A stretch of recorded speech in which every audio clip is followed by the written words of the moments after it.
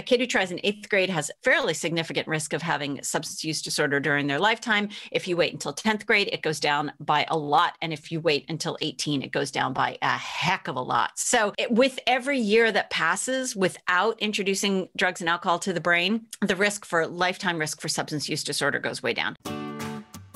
Hello and welcome to the Sunshine Parenting Podcast, where each week we talk about ideas for raising kids who become thriving adults.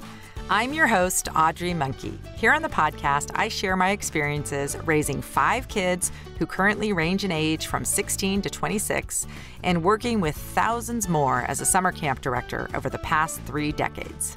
I'm the author of Happy Campers, and I frequently do workshops with parents, teachers, and summer camp professionals about social skills, connection, and happiness, topics I researched extensively for my master's in psychology. If you want tools for raising kind, optimistic, self-reliant kids who become thriving adults, you've come to the right place. Hey listeners, welcome to episode 169, which is first being released on Friday, April 2nd, 2021. I am thrilled to bring you my chat this week with Jessica Lahey.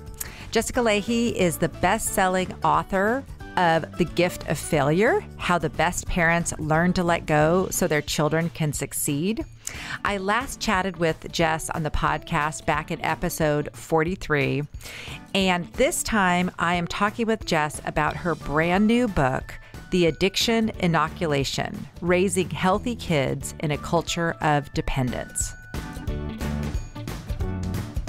If you don't already know about Jessica Lahey, Jess is a teacher, writer, and a mom. Over 20 years, she's taught every grade from 6th to 12th in both public and private schools.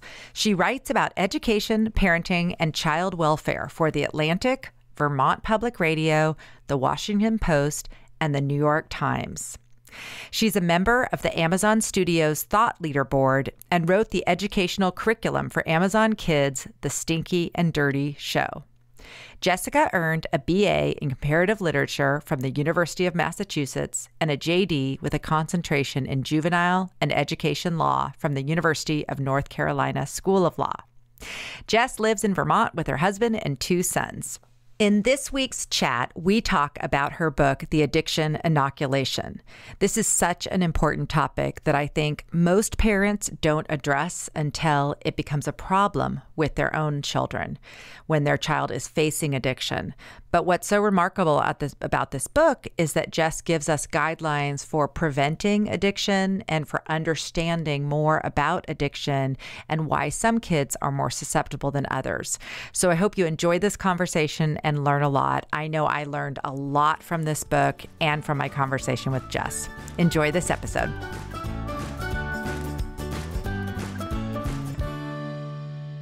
Welcome back to the Sunshine Parenting Podcast, Jess Lahey. Thank you so much. I'm always happy to talk to you. So I can't even tell you how excited I've been to talk to you about your book, The Addiction Inoculation: Raising Healthy Kids in a Culture of Dependence.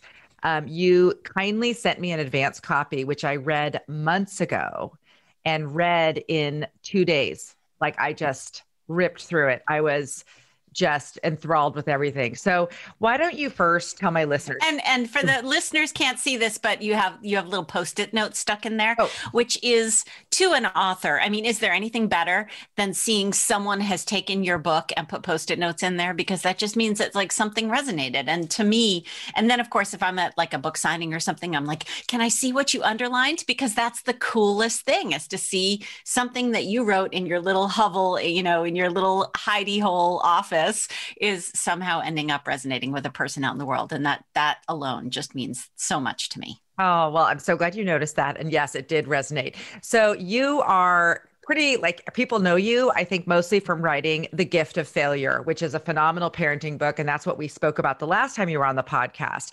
But Jess, explain to listeners why you are the ideal person to write this particular book. I'm at a very weird confluence of places, which is So I think there are dovetails with gift of failure, and sort of, when you're going to write a second book, there's all this like, oh, what am I going to write about? It's just so scary writing a second book. And there were lots and lots of ideas that I tossed to my agent, and she was like, no, this isn't anything. And suddenly, like, all of the things that I've done in my life sort of came together in one idea. In fact, I was on the highway. I had to pull off the side of the highway in order to text my two best friends, my podcast co-hosts, and say, "This is it. I figured the book out." So I come from a long line of sort of, there are a lot of alcoholics, there's some drug addicts in there. So I have that genetically. I knew I had that genetically going on, and I resisted it for a very, very, very long time, but I still became an alcoholic later on in life, which is sort of an odd story. You don't tend to hear that as often. I got sober right about the same time I sold The Gift of Failure, mainly because my life kind of blew up in a very specific way at that point. I now have over 7 years. I have 7.5 years of sobriety at this point. But wait, let's stop and celebrate. It's really cool. And 1 year in, just about the time that people sort of say, okay, you've got enough sobriety that you can start thinking about how to help other people. 1 year in, I started teaching. I went to go speak at an adolescent rehab, and I realized if they were in that rehab 24/7, they must have some sort of education program going on. So I very quickly sort of dug around in there and found out that they did. And I became one of their teachers. And so for 5 years, I taught in an inpatient drug and alcohol rehab for kids. So the big question for me started becoming, when the experts out there, capital E experts out there, say substance abuse is preventable, what do they mean? And very specifically, what do they mean? And I'm married to a statistician, and I have the ability to dig into a lot of research, mainly because I love it. It makes me so happy, and really analyze the data and say, this study's crap. This one has some potential. What does this substance abuse is preventable mean? And especially as the mom of 2 kids who have this genetic legacy in their bodies. And I just wanted to know, what can I do? What can't I do? What can I control? What can't I control? And what does the evidence bear out? So that's and I did not anticipate, by the way, when I first started writing this book, that it was going to be as much of a memoir as it has become.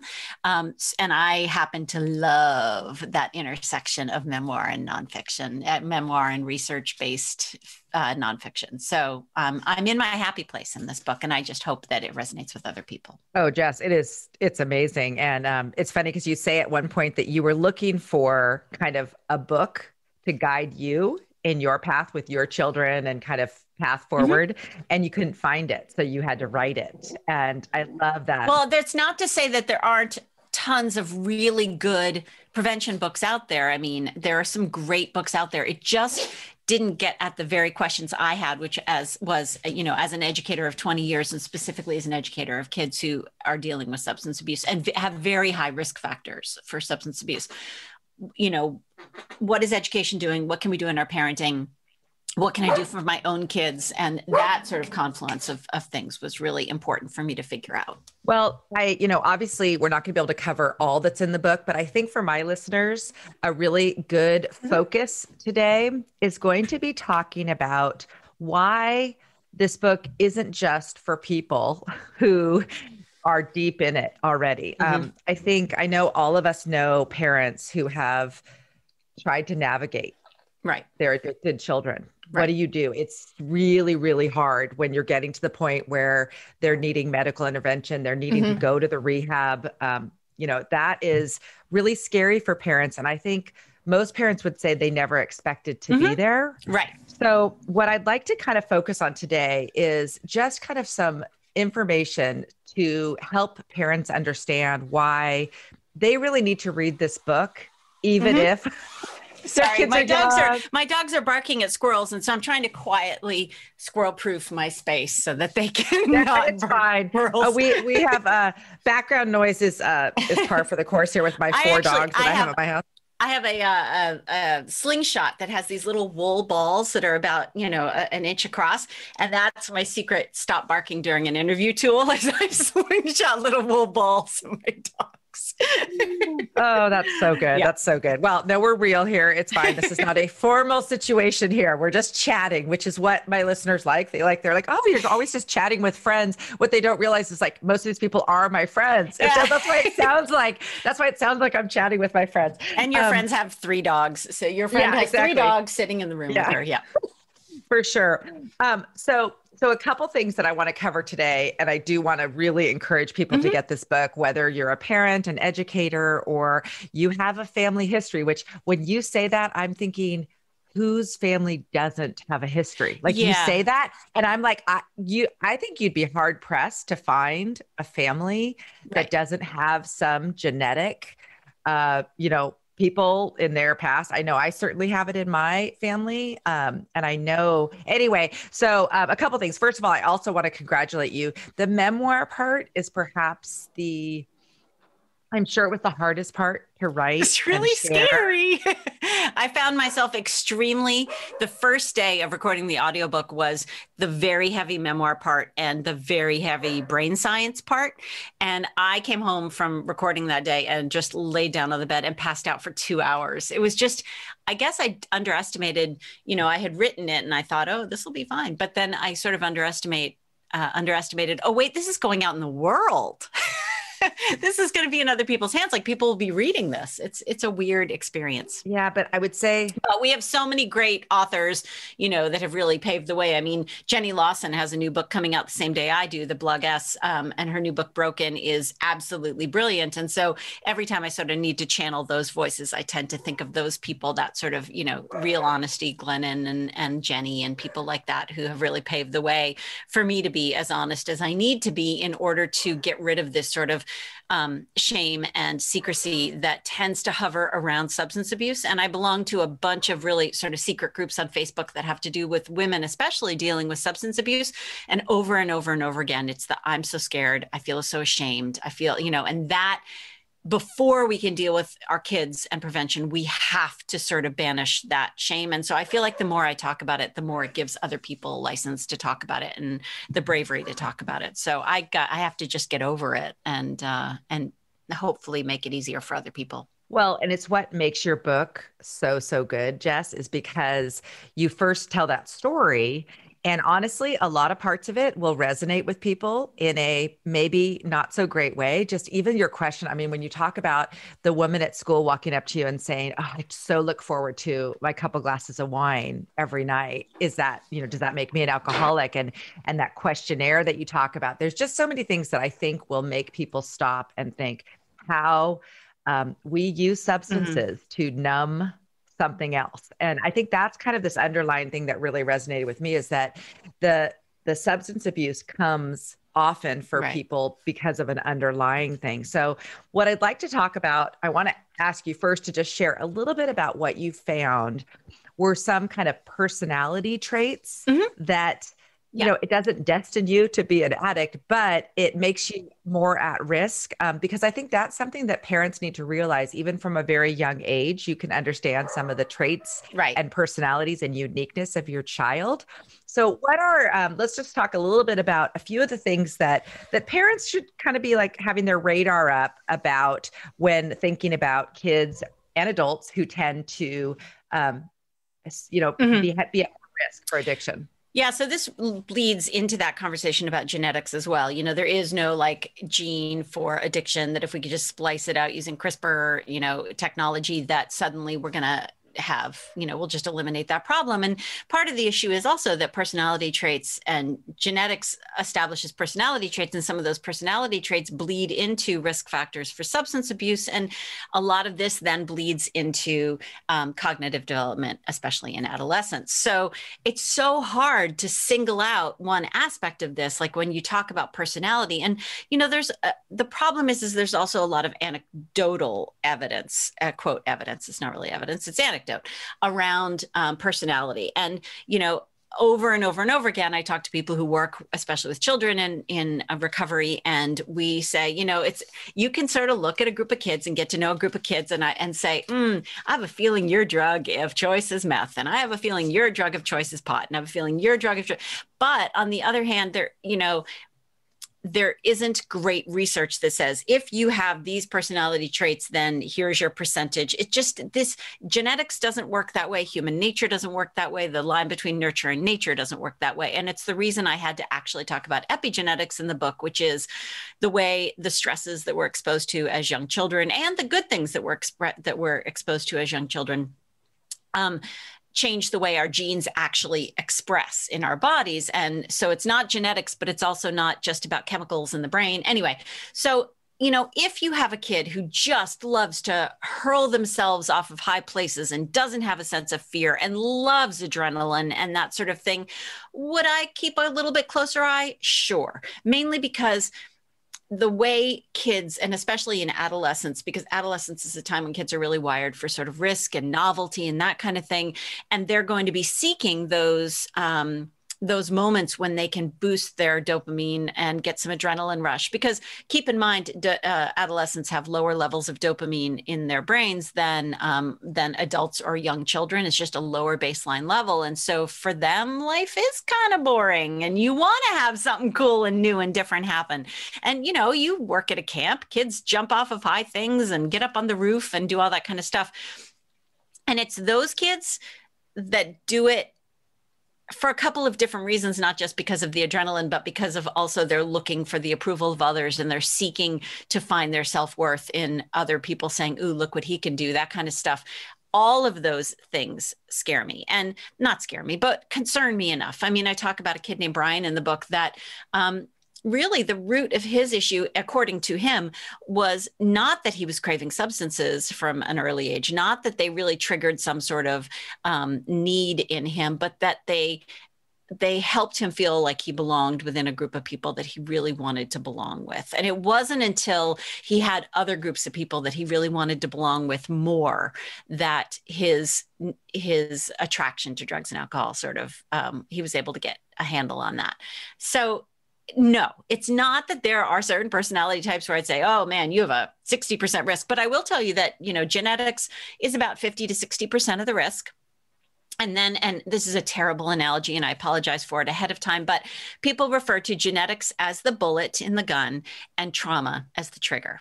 That many of us can have that bullet preloaded in our wiring, and yet it's not until something pulls the trigger and sort of kicks it into action. And that, I hate that analogy, but it's actually really apt. And so we talk about 50 to 60% of it being genetics and the rest of it being things, largely things like trauma that really kick that into gear.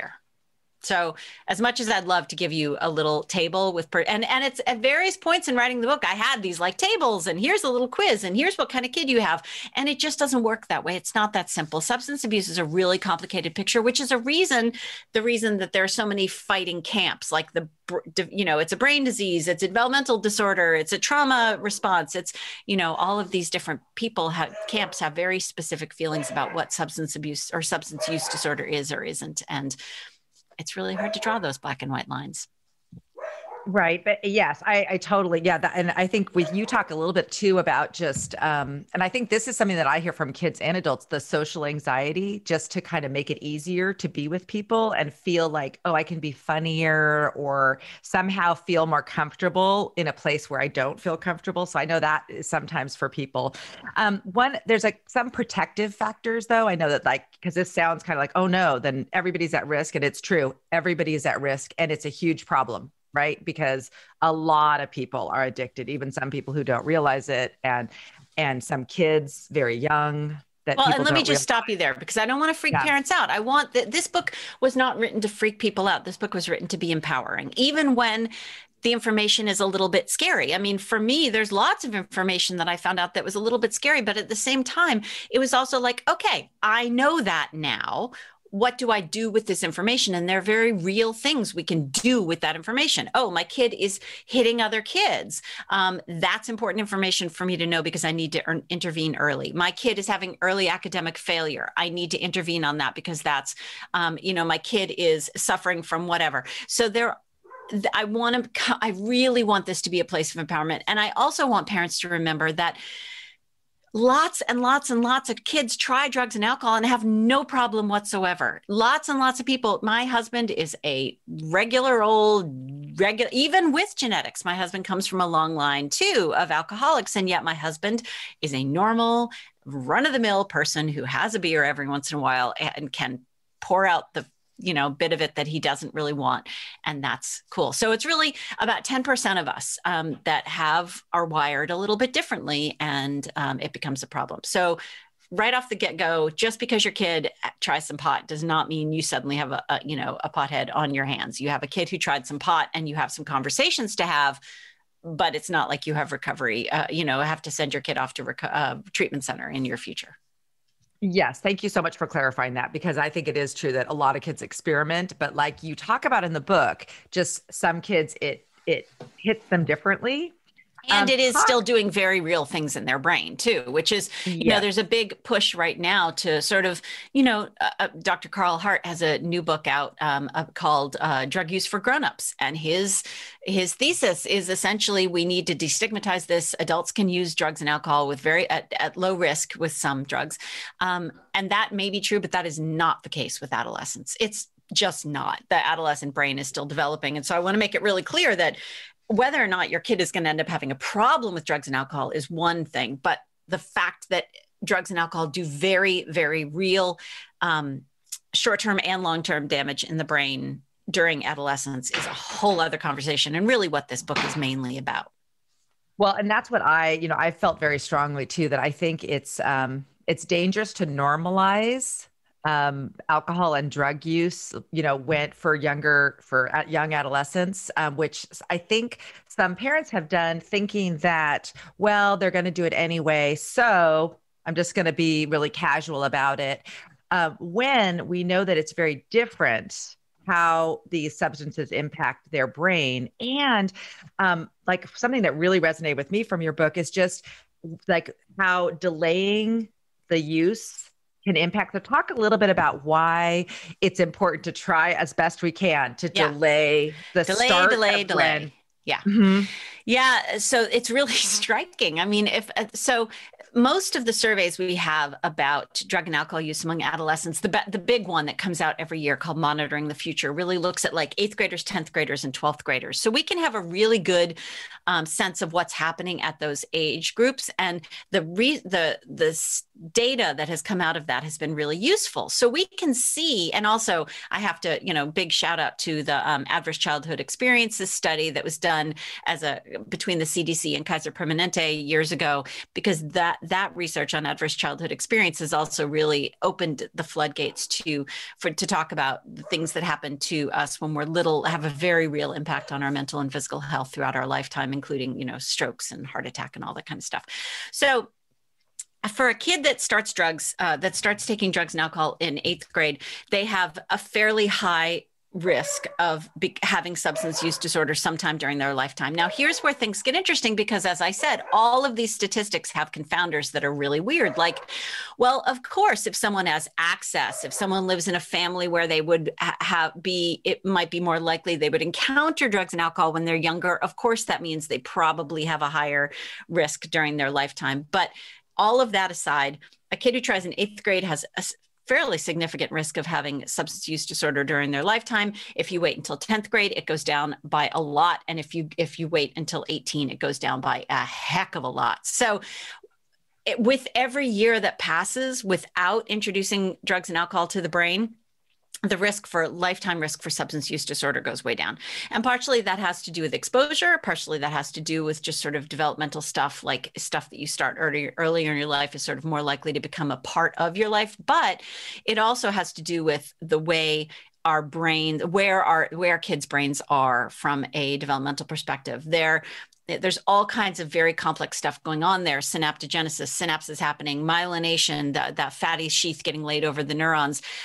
All of that stuff has to happen unimpeded. And there is no backsies. There's no oh, we're 22 now, we should probably go back and take care of that stuff that didn't happen in the brain because it was hijacked by the fact that, for example, the kid smoked a lot of pot when he was 16. And by the way, the natural cannabinol receptors in our brain are in the hippocampus, which is where a lot of our memory formation happens and where we lay down our emotional memories. And if we mess with that at a certain point, there's no like fixing it later. It either happens or it doesn't. And getting that frontal lobe online is also one of the big parts of adolescence. And drugs and alcohol do a lot of messing with the lower brain, but they can also mess with our frontal lobe, our cortex, which is where sort of the higher order adulting behaviors start to happen, the organization and planning ahead and all that sort of stuff. So, and what's interesting about so many drugs, though, is if you just get past, early 20s, because this cognitive growth and development finishes up somewhere around 24, 25. If you get past that, your risks associated with drugs go way down. Like there are drugs out there that really don't seem to do much harm to an adult brain, but do massive things to an adolescent brain. So delay. Every day that passes, every month that passes, every year that passes, where your kid is not taking drugs and alcohol is protecting their brain for the rest of their life, not only from an intellectual and academic and emotional perspective and a mental health perspective, but from a real, in nearly every aspect of their life. It's huge to delay.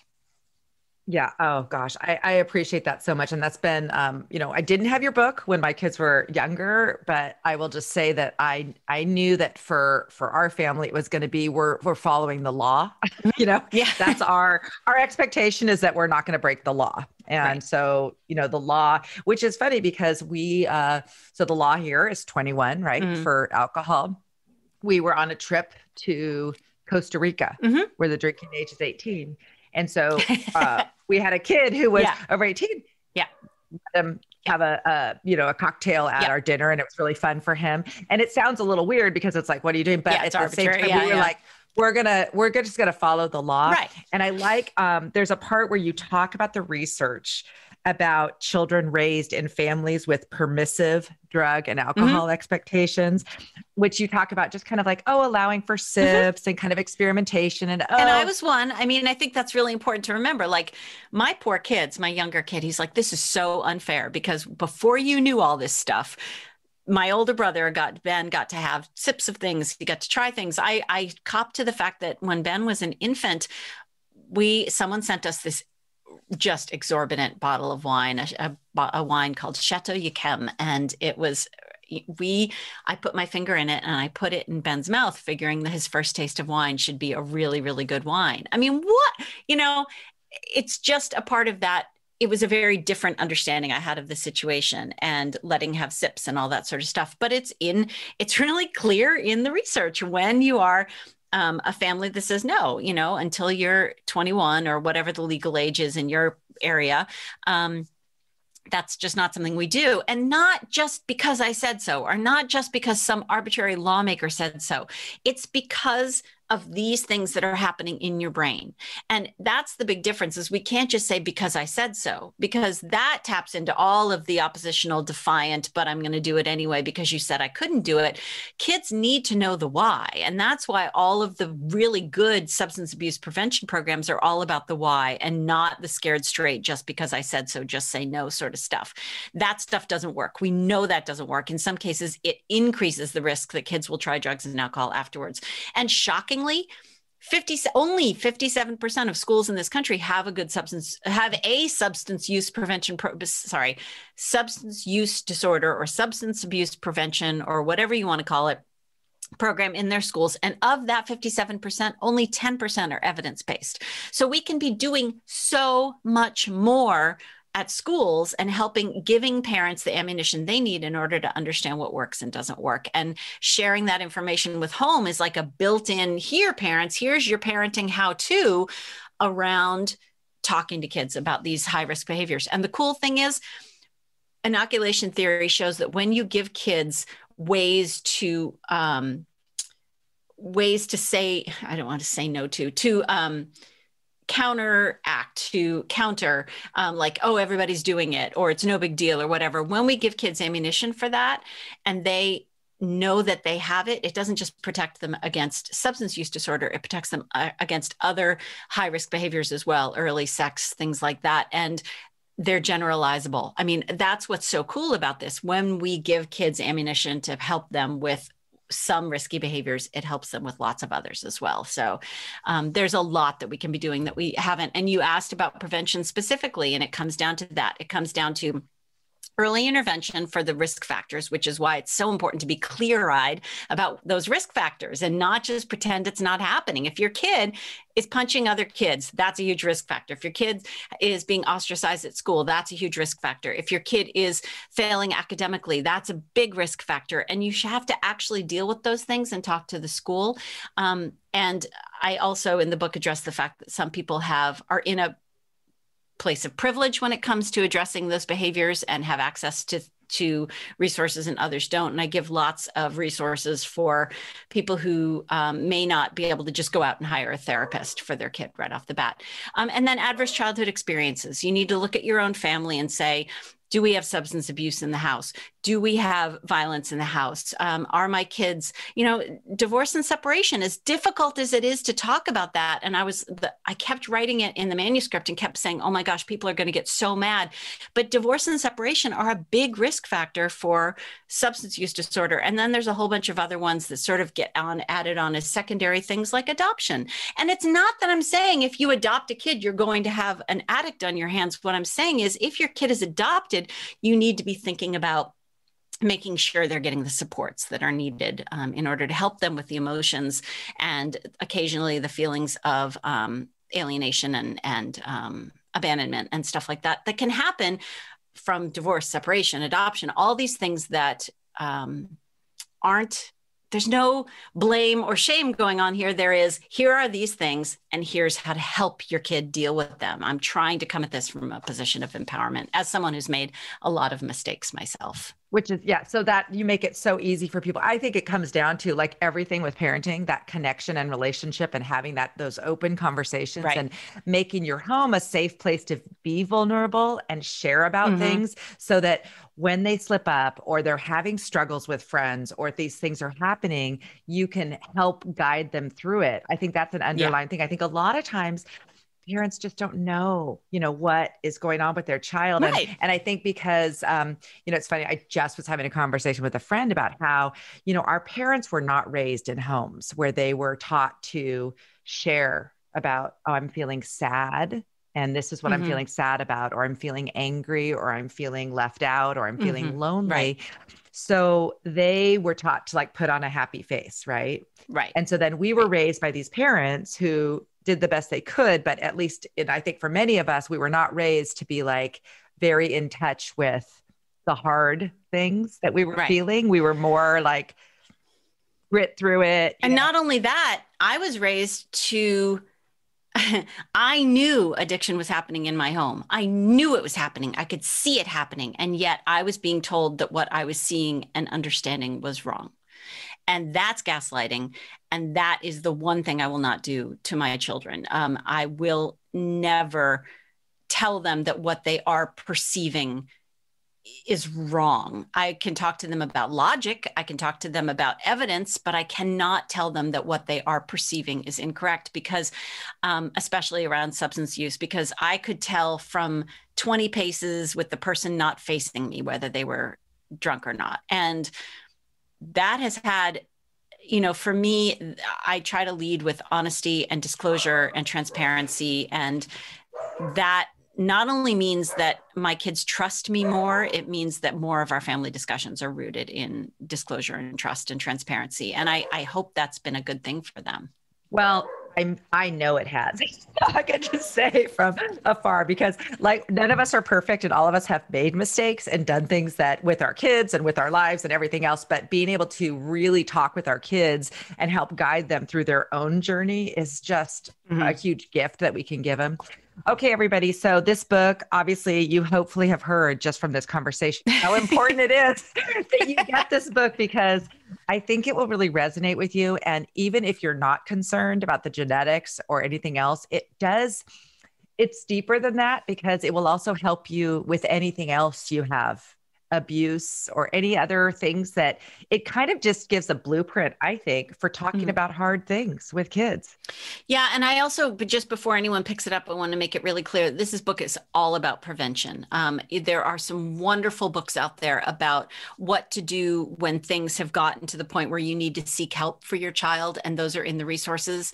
But I don't want someone to come to this thinking that I'm going to give them all the answers for if their kid has a problem.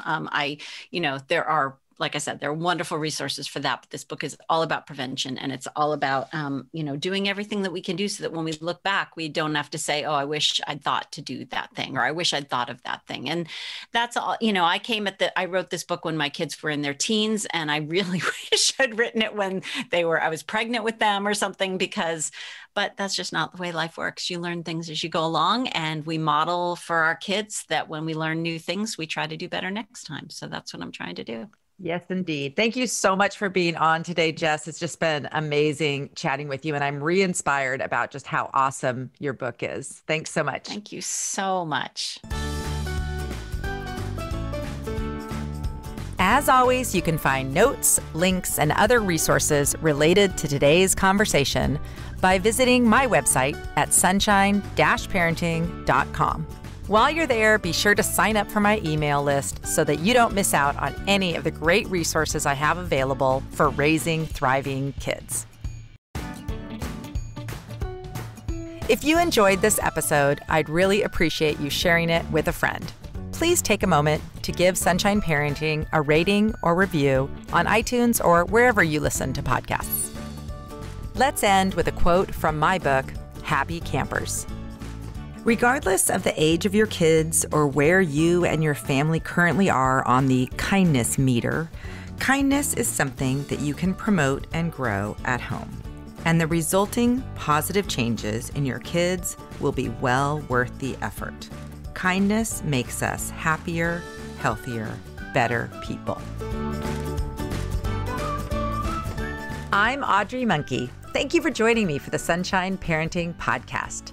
Join me again for more conversations about raising kids who become thriving adults.